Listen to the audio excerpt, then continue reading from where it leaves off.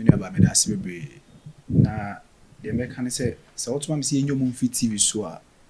mean to me can say be enyo fit TV so but them person me tell say are they eligible to do that say no man ekoso no say obi say fa 1 cedi bra beje 1000 Ghana cedi in a think of an eye nipa no say be oye Bank of Ghana no etwe sika na abra na men double ne ma no it me yanka say no eno be ha menti ase but them say starting komotwitwe na e dey ya e be gina pointer e be boa ye ne Ghana fo nyina na che say odi oni omo ya agin say your management omo ntina TV so no monye omo agima na and I make say enye TV na omo tina so ne problem but all the media sectors no monam so nyina no media to media yembande omo kwa say ko ba say make say yenje omo fit TV so na say radio so dey omo nye say adwuma na and media me so be person mu say sankrofo no are they eligible to do that are they registered okay the me person me hunu nyina say whether they have the license on which procedure na the license na ma omo because me hunu say so be a comfort yenim the role of a comfort mo play and will be a software yenim role of mo play double sikana na say 1,000 Ghana cedi budget 1 billion no I think this is my first time of seeing them on TV what you say and me no to me who is all my register and me enye mama say me hunu sa ade na because I no ma we nyina na dey bone bibre be wi ase no I think say within this week me tell story be say yesen kwala bia kokum small boy bi o ka so ase say oh sa no ma we nyina na twetwe sa no ma ne ba what you say obekọ ba bi yese fa bia akokobra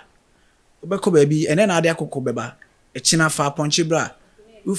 so what you say sa no ma we nyina na twetwe sa bone na de eba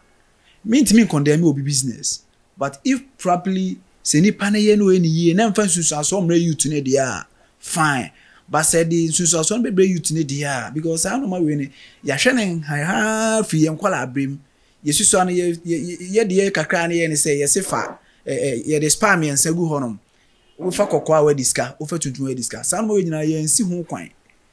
e na say no so na be se Ghana ha se obi bi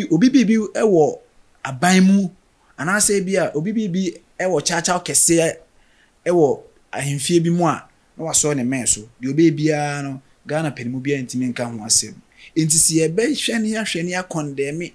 ne ya kan say de enye na emom de eye de fine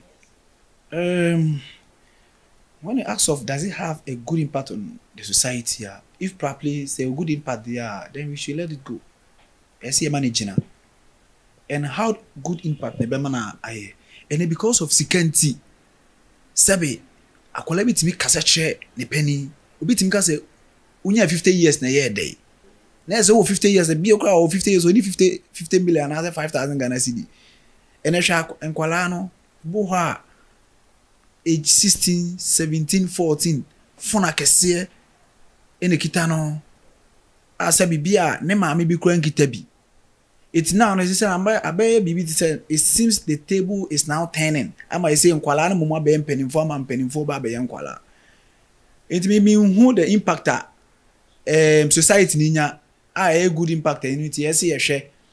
na ye ma ede bi abre what I say youth no sa no ma we nyina ya ade a say youth no it is ye be hwe na ye be correct ni ye di very good one major strong decision be a government take ya na me mo manage ho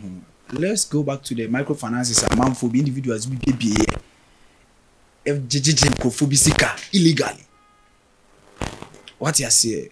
if probably say government no etimi e wipe up your friend is saying the office M1 edi nipa be call say M1 why not yanka so do scanty we be in media house nti on tena so na wanya de ope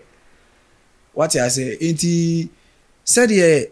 ba ya government yi banks ni be free honom no